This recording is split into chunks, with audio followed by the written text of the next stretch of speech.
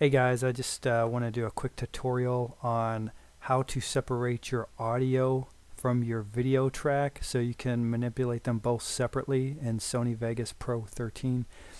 First, I want to let you guys know about a site that I use, Mr. Rebates. It's a cashback site when you're shopping online. It's free to sign up, and whenever you want to make purchases online, you will log into your Mr. Rebates account. And as you can see here, they've got over 2,000 stores, and you get cash back from the stores along with coupons and other deals that they may have on the site, but it's no cost to you as a consumer.